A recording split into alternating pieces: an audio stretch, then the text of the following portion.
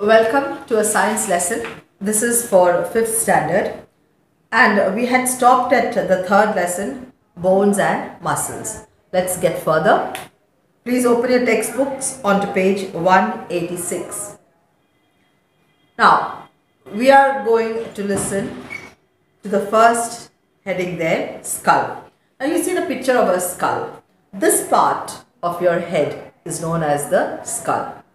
Now when you look at your face or when you watch my face, you can see my eyes, my nose, my lips, my teeth and my ear. Now this is the outward features of my face.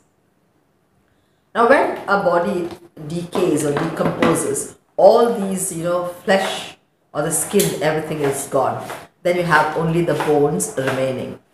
And then when you look at the bones, you will see the picture that is shown in the textbook on page 186. Now you will see where the eyes are there, you have the two sockets, but no eyes. Then in place of the nose is actually, this part is a cartilage. There is only again a sort of opening. And the jaws are there. The lips aren't there, it's gone. But the jaws and the teeth are there. So that is the picture of the skull that you see in the textbook. Now let's go on to see about the skull on page 186. The skull protects the delicate brain. So this part of the head has the brain inside. So the brain is the most important organ in the skull because brain does a lot of functions. It does the function of thinking, speaking, even sleep, your movements. Everything is related to messages received and sent from the brain by the nervous system. So the skull protects the delicate brain. All the bones of the skull are fixed except the lower jaw. Now this skull, your head is fixed, your neck is not fixed, but back part is fixed, you can't move. But this lower jaw of yours is movable. The upper jaw is fixed, only this lower jaw in the skull is a movable bone. This enables us to speak and chew food. Now that is why we are able to speak, because we can move the lower jaw. Next is the rib cage. Now when you feel your body, you can just touch this part, you can feel the ribs. And the ribs are giving protection to the lungs and the heart. The most important organ in the body is the heart, of course. Once the heart stops, we all stop. So it is the most important organ that starts beating from the time a baby is conceived till our last moment. So it is a working organ that goes on non-stop working, and it is protected by the rib cage. So let us look at the rib cage. There are 12 pairs of thin, flat and curved bones called ribs. The ribs join to form a cage called the rib cage. The rib cage provides protection to our lungs and heart. So these two organs, the lungs, which is the main part of the respiratory system, and the heart, which is the main part of the circulatory system, are protected by the rib that forms the rib cage. Next you come to the backbone. If you touch your back, you can know there are a lot of bones that help you to sit, stand, bend. All these bones form the vertebral column, and inside the vertebral column you have the spinal cord. That's a very important part of our body. That is why when many people, they fall down on their back, there's an injury to the spinal cord, then they are bedridden. They cannot get up, they cannot move. If a serious injury is there for the spinal cord, the people gets bedridden. Now, coming to backbone. The backbone of the spine is made up of 33 small bones called vertebrae.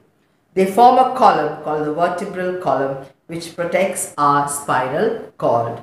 So this vertebral column, inside the vertebral column, you have the spinal cord, which is a very important organ in our body. Then coming to the limbs, that is your hand and your legs.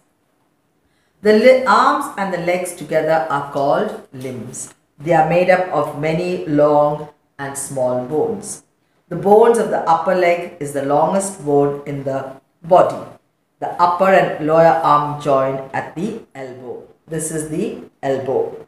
The upper and lower leg meet at the knee. So knee joint is also very important, because if anything happens to the knee joint, we may face a lot of pain. I have to undergo surgery also sometimes.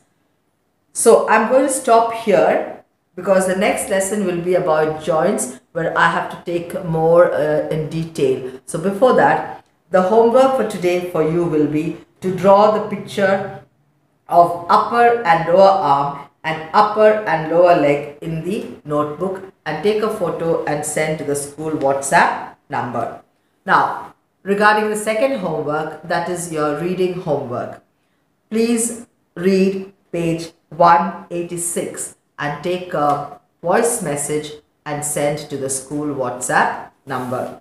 Now, for your help, I am going to read once again. Please follow. Skull. The skull protects the delicate brain.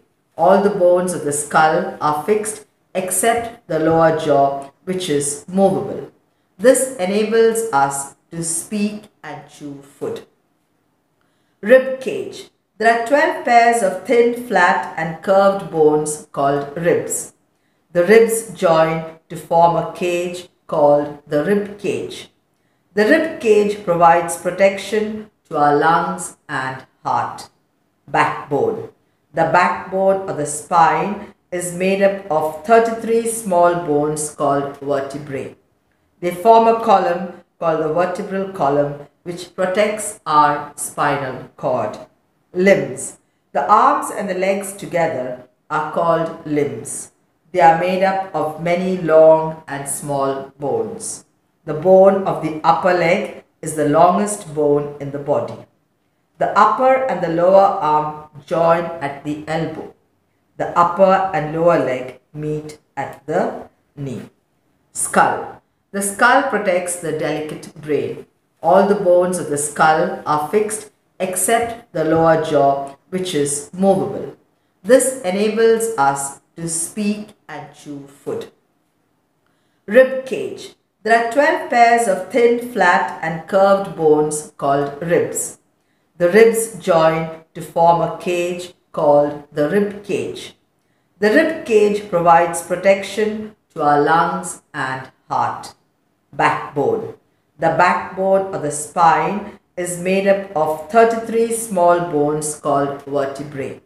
They form a column called the vertebral column, which protects our spinal cord. Limbs. The arms and the legs together are called limbs. They are made up of many long and small bones. The bone of the upper leg is the longest bone in the body. The upper and the lower arm join at the elbow. The upper and lower leg meet at the knee. Thank you. This is all for today.